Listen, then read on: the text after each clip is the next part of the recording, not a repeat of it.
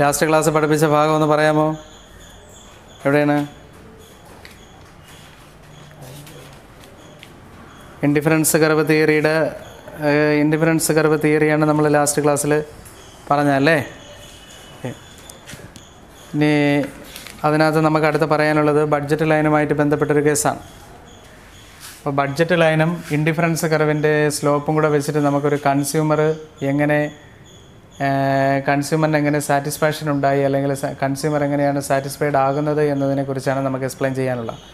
അപ്പോൾ അതിൽ ഇൻഡിഫറൻസ് കർവിൻ്റെ സിദ്ധാന്തങ്ങളെല്ലാം നമ്മൾ ഓൾറെഡി പഠിച്ചു കഴിഞ്ഞു. ഇനി അതിൽ ബഡ്ജറ്റ് ലൈനുമായി ബന്ധപ്പെട്ടൊരു കേസും കൂടി നമുക്ക് പറയാനുണ്ട്. അപ്പോൾ ബഡ്ജറ്റ് ലൈൻ എന്ന് പറയുന്നത്, അതായത് ഒരു ഉപഭോക്താവ് വാങ്ങുന്ന സാധനങ്ങളുടെ അളവുകളെ യോജിപ്പിച്ച് കൊണ്ട് വരയ്ക്കുന്ന രേഖാചിത്രത്തിൻ്റെ പേരാണ് ബഡ്ജറ്റ് ലൈൻ.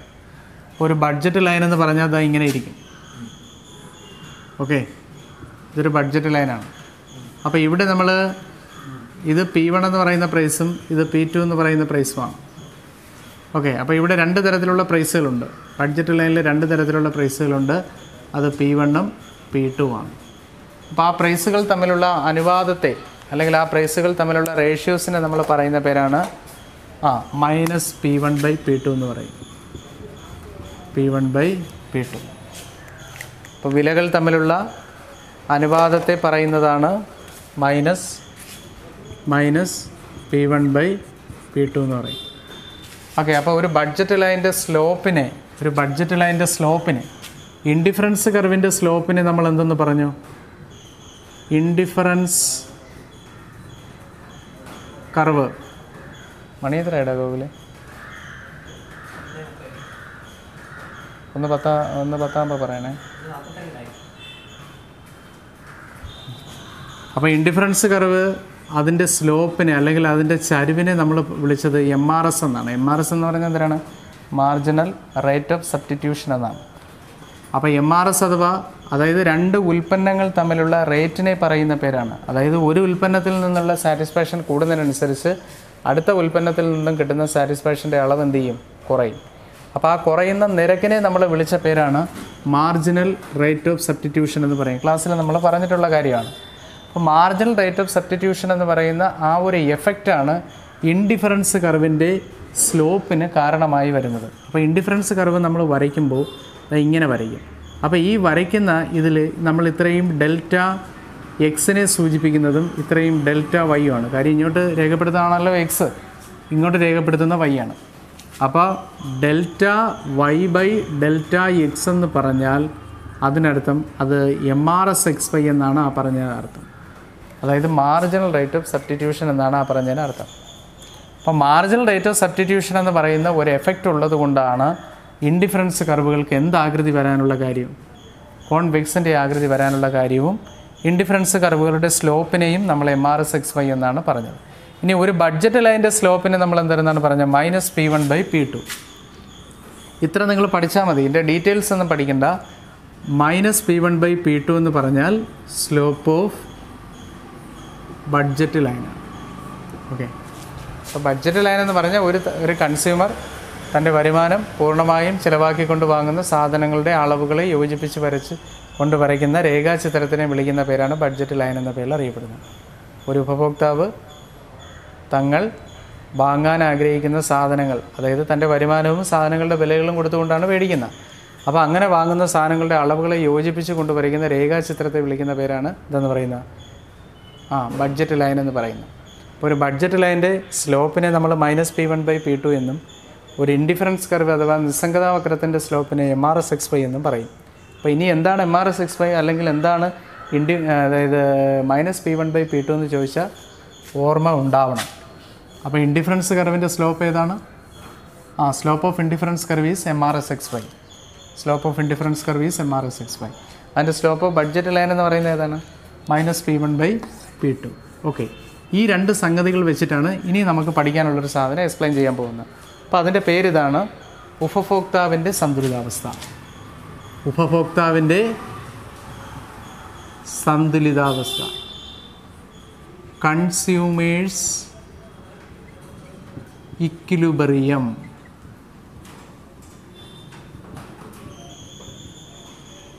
Consumers equilibrium. ഉപഭോക്താവിൻ്റെ സന്തുലിതാവസ്ഥ.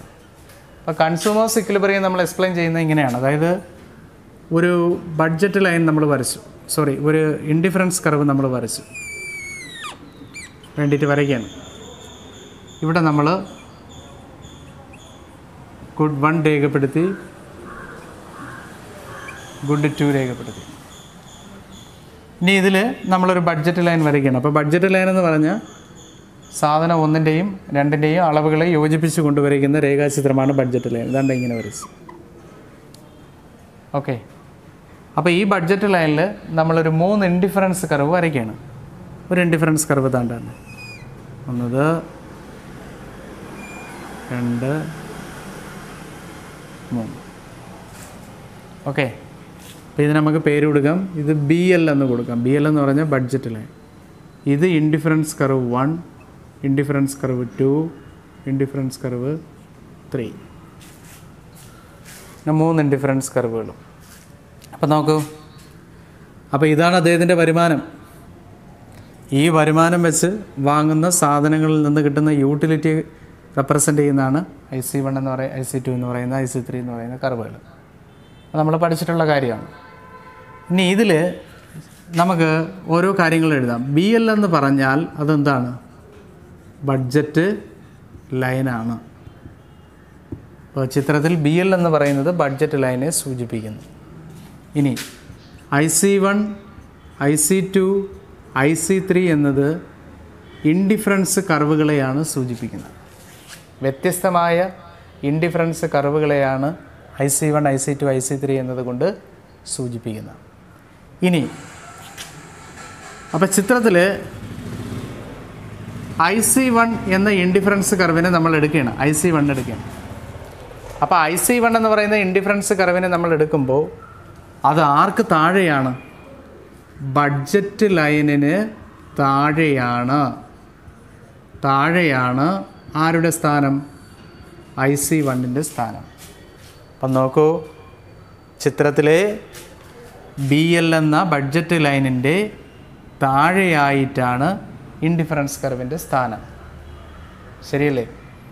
അപ്പോൾ ഈ ഒരു ഇൻഡിഫറൻസ് കർവിൽ നിന്നും ഉപഭോക്താവിന് എന്ത് ചെയ്യുന്നില്ല? പരമാവധി എന്തുണ്ടാവുന്നില്ല? സന്തുലിതാവസ്ഥ ഉണ്ടാവുന്നില്ല. അപ്പോൾ എന്താണ് സന്തുലിതാവസ്ഥ ഉണ്ടാവാതിരിക്കാനുള്ള കാര്യം? ആ സാധനങ്ങളിൽ നിന്നും ആ ഉപഭോക്താവിന് കിട്ടുന്ന സന്തുലിതാവസ്ഥ എന്താണ്? കുറവാണ്. അപ്പോൾ അതിനേക്കാൾ മെച്ചമായ ഒരു സന്തുലിതമായ അവസ്ഥയിലേക്ക് എത്തിച്ചേരാൻ ആവശ്യമായ ഒരു ഇൻകം ആരുടെ കയ്യിലുണ്ട്? കൺസ്യൂമറിൻ്റെ കയ്യിലുണ്ട്.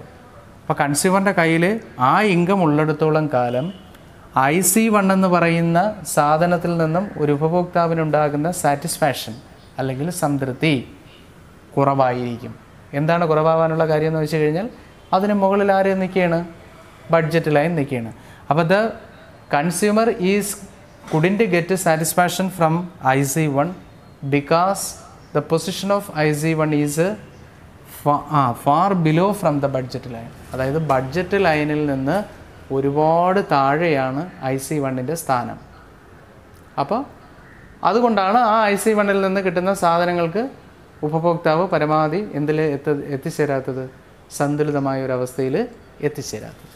ഇനി ഇതാ ഇവിടെ നോക്കൂ, സ്വാഭാവികമായിട്ടും IC1ൽ നിന്ന് അദ്ദേഹത്തിന് കിട്ടിയില്ല എങ്കിൽ, അതിന് മുകളിലുമാണ് വരുമാനമെങ്കിൽ സ്വാഭാവികമായിട്ടും ആ ഉപഭോക്താവ് എന്തിന് ശ്രമിക്കും? IC1 വിട്ട് IC2ലേക്ക് പോകാനുള്ള ശ്രമം നടത്തും. അപ്പോൾ അദ്ദേഹം IC2ൽ വന്നെന്ന് വെച്ചോ. അപ്പോൾ IC2ലേക്ക് അദ്ദേഹം എത്തിച്ചേരുമ്പോൾ കാണുന്നത് എന്താണ്? ബഡ്ജറ്റ് ലൈനിൻ്റെ ചരിവും ഇൻഡിഫറൻസ് കർവിൻ്റെ ചരിവും തമ്മിൽ E എന്ന ബിന്ദുവിൽ മുട്ടുന്നു. കണ്ടോ? അപ്പോൾ ബഡ്ജറ്റ് ലൈനിൻ്റെ ചരിവും ഇൻഡിഫറൻസ് കർവിൻ്റെ ചരിവും തമ്മിൽ E എന്ന ബിന്ദുവിൽ മുട്ടുന്നു. അപ്പോൾ E എന്ന ബിന്ദുവിൽ മുട്ടുമ്പോഴാണ് ഒരു ഉപഭോക്താവിന് പരമാവധി എന്ത് കിട്ടുന്നത്? സന്തുലിതമായ ഒരവസ്ഥ കൈവരുന്നത്. അപ്പോൾ ബഡ്ജറ്റ് ലൈനിൻ്റെ ചരിവിനെ നമ്മൾ എന്തായിട്ടാണ് പറഞ്ഞത്? Marginal rate of substitution of X and Y that is equal two indifference കർവിൻ്റെ ആദ്യം ഏതാണ്? ഇൻഡിഫറൻസ് കർവിൻ്റെ ബഡ്ജറ്റ് ലൈനിൻ്റെ ചരിവാണ് അല്ലേ?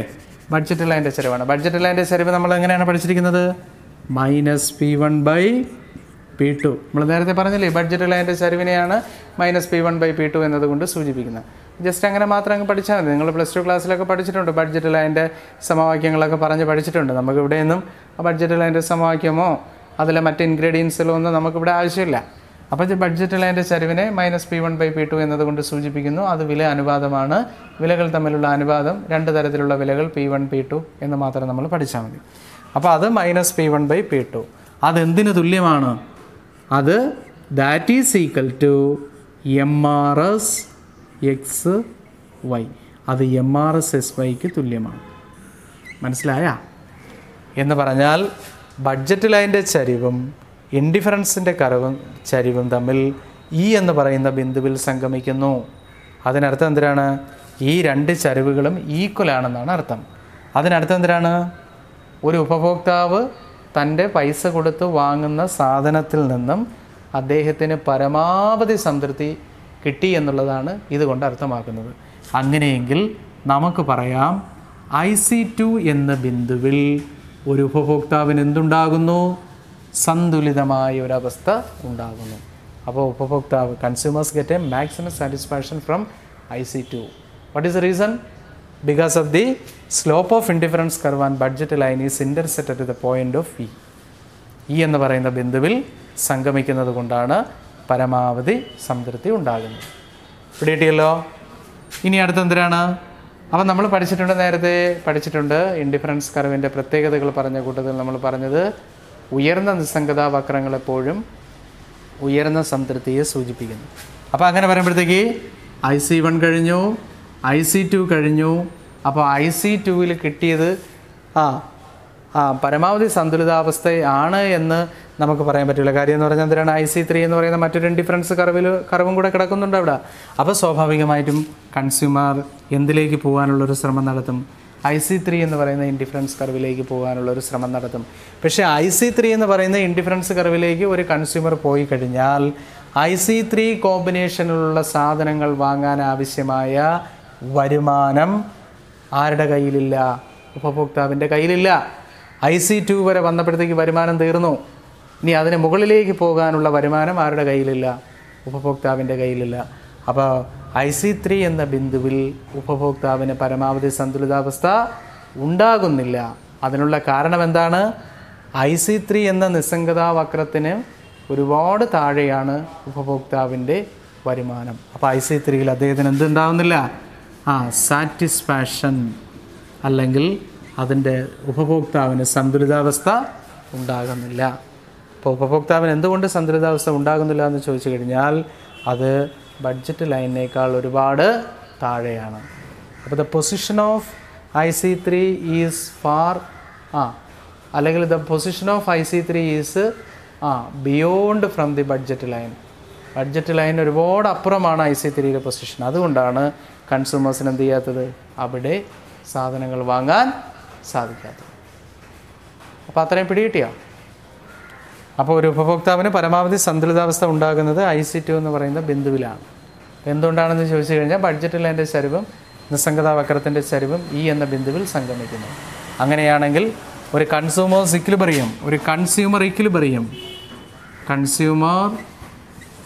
ഇക്വിലിബ്രിയം നമുക്ക് എങ്ങനെ റെപ്രസെൻ്റ് ചെയ്യാം? ഒരു കൺസ്യൂമേഴ്സിൻ്റെ ഇക്വിലിബ്രിയം നമുക്ക് എങ്ങനെ റെപ്രസെൻ്റ് ചെയ്യാം? -P1/P2 = MRS XY എന്ന് പറഞ്ഞ് നമുക്ക് റെപ്രസെൻ്റ് ചെയ്യാം. എന്നാൽ IC2വിൽ നിന്ന് കിട്ടുന്ന സാറ്റിസ്ഫാക്ഷന് അങ്ങനെയാണെങ്കിൽ IC3യിലേക്ക് പോകാനുള്ളൊരു ശ്രമം ഇൻഡിവിജ്വൽ നടത്തുന്നു. IC3യിൽ ഇൻഡിവിജ്വൽസിന് പരമാവധി സംതൃപ്തി ഉണ്ടാകുന്നില്ല. അപ്പം അതിനുള്ള കാരണം എന്താണ്? IC3യുടെ പൊസിഷൻ എന്ന് പറയുന്നത് ബഡ്ജറ്റ് ലൈനിൽ നിന്ന് ഒരുപാട് മുകളിലാണ്. അപ്പോൾ ഇത്രയും കാര്യങ്ങളാണ് അതിനകത്ത് പ്രധാനമായിട്ടും ഉൾപ്പെടുന്ന ഭാഗങ്ങൾ. ഓക്കെ, അതുപോലെ എത്രയായി?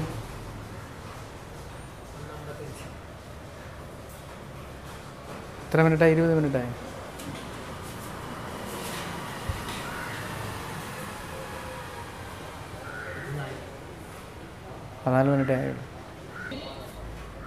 നമുക്കടുത്ത് പഠിക്കാനുള്ളതാണ് റിവീൽഡ് പ്രിഫറൻസ് തിയറി എന്ന് പറയും. ഒരു പുതിയ ഭാഗമാണ് റിവീൽഡ് പ്രിഫറൻസ് തിയറി.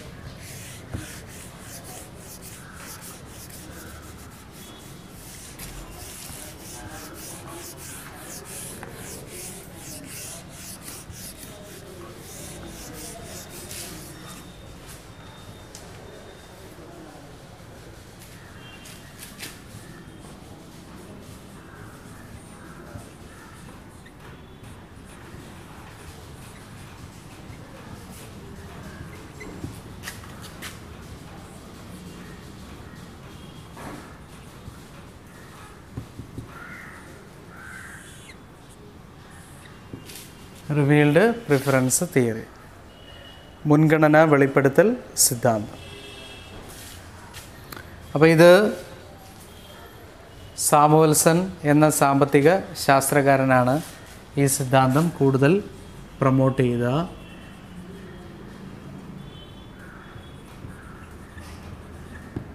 സാമുവൽസൺ എന്ന സാമ്പത്തിക ശാസ്ത്രകാരനാണ് ഈ സിദ്ധാന്തം കൊണ്ടുവന്നത്. 1947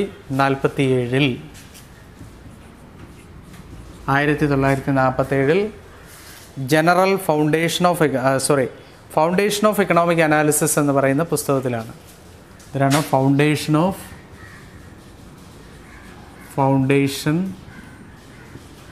ഓഫ് എക്കണോമിക് അനാലിസിസ് എന്ന പുസ്തകത്തിനകത്താണ് ഈ സിദ്ധാന്തം കൊണ്ടുവന്നത്.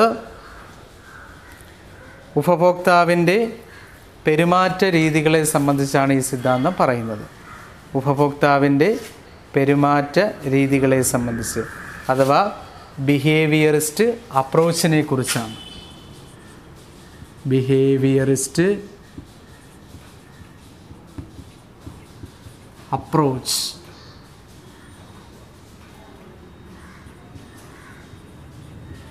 അതായത് പെരുമാറ്റപരമായ സിദ്ധാന്തം. ഒരു ഉപഭോക്താവിൻ്റെ ബിഹേവിയറിസ്റ്റ് അപ്രോച്ചിനെ കുറിച്ചാണ് ഈ സിദ്ധാന്തം പറയുന്നത്.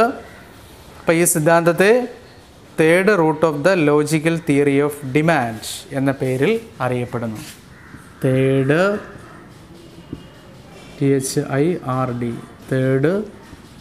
Root of logical demand theory. Third root of logical demand theory എന്ന പേരിൽ ഈ സിദ്ധാന്തത്തെ അറിയപ്പെടുന്നു. അപ്പോൾ ഇൻഡിഫറൻസ് കർവിൻ്റെ സഹായമില്ലാതെയാണ് നമ്മൾ ഈ സിദ്ധാന്തം വിവരിക്കുന്നത്. അപ്പോൾ ഈ സിദ്ധാന്തം വിവരിക്കാൻ ആരുടെ സഹായമില്ല? ഇൻഡിഫറൻസ് കർവിൻ്റെ സഹായം ആവശ്യമില്ലാതെയാണ് ഈ സിദ്ധാന്തം പറയുന്നത്. പിന്നെ ഈ സിദ്ധാന്തത്തിൻ്റെ മറ്റൊരു പ്രത്യേകത പറയുന്നത്, അതായത് തൻ്റെ മുൻഗണന വ്യക്തമാക്കുന്ന തരത്തിൽ ഒരു ഉപഭോക്താവ് തിരഞ്ഞെടുപ്പിന് വിധേയമാകുന്നു. അതായത് ചോയ്സ് ഒരു ഉപഭോക്താവ് തൻ്റെ മുൻഗണന വ്യക്തമാക്കുന്ന രീതിയിൽ, അല്ലെങ്കിൽ ചോയ്സിനനുസരിച്ച്, തിരഞ്ഞെടുപ്പുകൾക്കനുസരിച്ചാണ് ഉപഭോക്താവ് എന്ത് ചെയ്യുന്നത്? പെരുമാറുന്നത്. അപ്പോൾ നമ്മൾ ആയാലും ഒരു സാധനം വേണ്ടെങ്കിൽ അതിന് ബദലായിട്ട് മറ്റൊരു സാധനം തിരഞ്ഞെടുക്കാൻ ഉള്ള ആ ഒരു ഓപ്ഷൻ നമുക്കുണ്ടാവും. അപ്പോൾ ആ ഓപ്ഷൻ അനുസരിച്ച്, അല്ലെങ്കിൽ ആ ഒരു തിരഞ്ഞെടുപ്പിനനുസരിച്ചാണ് ഉപഭോക്താവ് എന്ത് ചെയ്യുന്നത്? പെരുമാറുന്നത്. അതുകൊണ്ട് തന്നെ ഇതിനെ ചോയ്സ് ഓഫ് റിവീൽഡ് പ്രിഫറൻസ് എന്ന പേരിൽ അറിയപ്പെടും. ഇതിനെന്നറിയപ്പെടും choice of revealed preference. Choice of revealed preference എന്ന പേരിൽ ഈ സിദ്ധാന്തത്തെ അറിയപ്പെടുന്നു. അപ്പം അത്രയും കാര്യങ്ങൾ മനസ്സിലായോ? അപ്പം എന്താണ് പറഞ്ഞത്? റിവീൽഡ് അല്ല, റിവീൽസ്, REVEALES, റിവീൽസ്. റിവീൽ ചെയ്യുക എന്ന് പറഞ്ഞാൽ എന്തിനാണ്? വെളിപ്പെടുത്തുക അല്ലെങ്കിൽ പറയുക എന്നൊക്കെയുള്ള മീനിങ്ങാണ് റിവീൽസ്. ALS, റിവീൽസ് പ്രിഫറൻസ് എന്ന പേരിൽ ഇതിനെ അറിയപ്പെടുന്നു. അപ്പം എന്തിനാണ്? സിദ്ധാന്തത്തെക്കുറിച്ച് ഒരിക്കൽ കൂടെ പറയാം. റിവീൽഡ് പ്രിഫറൻസ് തിയറി എന്ന സിദ്ധാന്തം സാമുവൽസൺ കൊണ്ടുവന്നു 1947. ഫൗണ്ടേഷൻ ഓഫ് എക്കണോമിക് അനാലിസിസ് എന്നാണ് പുസ്തകത്തിൻ്റെ പേര്. ബിഹേവിയറിസ്റ്റ് അപ്രോച്ച് എന്നീ സിദ്ധാന്തത്തെ അറിയപ്പെടുന്നു. അഥവാ ഒരു ഉപഭോക്താവിൻ്റെ വ്യവഹാര പെരുമാറ്റത്തെ സംബന്ധിച്ചാണ് പറയുന്നത്.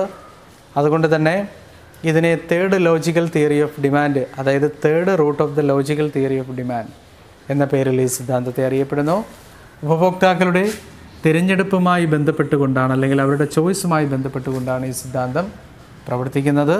അതുകൊണ്ട് തന്നെ സാമുവൽസൺ ഈ സിദ്ധാന്തത്തെ ചോയ്സ് വെളിപ്പെടുത്തുന്ന, അല്ലെങ്കിൽ തിരഞ്ഞെടുപ്പ് വെളിപ്പെടുത്തുന്ന സിദ്ധാന്തം എന്ന പേരിൽ വിളിച്ചു.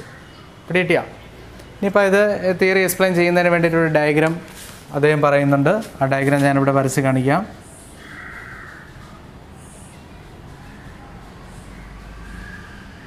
അപ്പോൾ ഇവിടെ C, A, B, D, G, X, L ഇങ്ങനെയുള്ള പോയിന്റുകളുണ്ട്. ഇവിടെ quantity of A, quantity of B.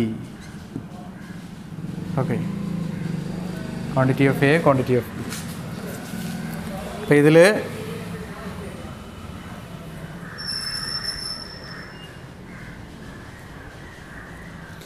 നമുക്കിതിൽ വിവിധ തരത്തിലുള്ള പോയിന്റുകൾ നമുക്ക് കാണാം. അപ്പോൾ ഈ പോയിന്റുകൾ, ഇപ്പോൾ ഇത് വരുമാനത്തെ സൂചിപ്പിക്കുന്ന പോയിൻ്റാണ്. അപ്പോൾ ഇത് എ എന്ന ബിന്ദു, ഇത് ബി, ഇത് സി, ഇവിടെ ജി, ഇവിടെ ഡി. അപ്പോൾ ഇതിൽ ഒരു ഉപഭോക്താവ് അദ്ദേഹത്തിൻ്റെ മുൻഗണന വെളിപ്പെടുത്തുന്നത് സി, എ, ബി എന്നീ ഉൽപ്പന്നങ്ങളാണ്. അപ്പോൾ ഇതിൽ നിന്ന് അദ്ദേഹത്തിനുണ്ടാകുന്ന സംതൃപ്തി എന്ന് പറയുന്ന പരമാവധി സംതൃപ്തിയായിരിക്കും അദ്ദേഹത്തിന് ഇതിൽ നിന്ന് ഉണ്ടാകുന്നത്. ഇനി ജി എന്ന് പറയുന്നത് അദ്ദേഹത്തെ സംബന്ധിച്ച് പരമാവധി സംതൃപ്തി ഉണ്ടാകുന്നില്ല. അപ്പോൾ അത് കാര്യം എന്തിനാണ്? തൻ്റെ വരുമാനം എന്ന് പറയുന്നതിനേക്കാൾ താഴെയാണ് ജി എന്ന് പറയുന്ന ഒരു ഉൽപ്പന്നം. അപ്പോൾ അദ്ദേഹം ചോയ്സ് അനുസരിച്ച് തിരഞ്ഞെടുക്കുമ്പോൾ എക്കായിരിക്കും ഒന്നാമത്തെ പരിഗണന, ബി, സി എന്ന് പറയുന്ന ഉൽപ്പന്നങ്ങൾക്കായിരിക്കും അദ്ദേഹം പരിഗണന പ്രൊവൈഡ് ചെയ്യുന്നത്. അപ്പോൾ എ എന്ന് പറയുന്നതിന് ഒന്നാമത്തെ പരിഗണന കൊടുക്കുന്നു, സി, ബി എന്ന് പറയുന്ന ഉൽപ്പന്നങ്ങൾക്ക് രണ്ടാമത്തെ പരിഗണന കൊടുക്കുന്നു. ഇനി ജി എന്ന് പറയുന്ന ഉൽപ്പന്നം അദ്ദേഹത്തെ സംബന്ധിച്ച് പരമാവധി അദ്ദേഹം എന്ത് ചെയ്യുന്നില്ല, ഉപയോഗിക്കുന്നില്ല. കാര്യം എന്തിനാണ്? അദ്ദേഹത്തിൻ്റെ വരുമാനത്തിനേക്കാൾ താഴെയാണ് ജിയുടെ സ്ഥാനം. ഡി എന്ന് പറയുന്ന ബിന്ദുവും അദ്ദേഹം എന്ത് ചെയ്യുന്നില്ല, പരമാവധി ഉപയോഗിക്കുന്നില്ല. അപ്പോൾ ഡി എന്ന് പറയുന്ന ബിന്ദു ഇതിനേക്കാൾ മുകളിലാണ് ഡി എന്ന് പറയുന്ന ബിന്ദുവിൻ്റെ സ്ഥാനം. അപ്പോൾ ഇങ്ങനെ ഒരു വ്യവസ്ഥ നിലനിൽക്കുന്നത് കൊണ്ടാണ് ഒരു കൺസ്യൂമർ എന്ത് ചെയ്യാത്തത്? അദ്ദേഹം ഈ സിദ്ധാന്തപ്രകാരം ഇൻഡിഫറൻസ് കർവിൻ്റെ തിയറിയുടെ സാന്നിധ്യമില്ലാതെ തന്നെ അദ്ദേഹത്തിൻ്റെ വ്യവഹാര തിരഞ്ഞെടുപ്പുമായി ബന്ധപ്പെട്ടുകൊണ്ട് അദ്ദേഹം ഈ തിയറി എക്സ്പ്ലെയിൻ ചെയ്തിരിക്കുന്നു. അപ്പോൾ ഇൻഡിഫറൻസ് കർവിൻ്റെ സഹായം ഇവിടെ നമുക്ക് വരുന്നില്ല. അല്ലെങ്കിൽ നമ്മളൊരു സാധനത്തിൻ്റെ സാറ്റിസ്ഫാക്ഷൻ അല്ലെങ്കിൽ അതിൻ്റെ മുൻഗണനയൊക്കെ നമ്മൾ ഇൻഡിഫറൻസ് കർവ് എന്ന് പറയുന്ന സിദ്ധാന്തത്തിലൂടെയാണ് പ്രതിപാദിക്കപ്പെടുന്നത്. പക്ഷേ നമുക്കിവിടെ ആ ഒരു സിദ്ധാന്തത്തിൻ്റെ ആവശ്യം ഉണ്ടാകുന്നില്ല. ഓക്കെ, പണി എത്രയായി?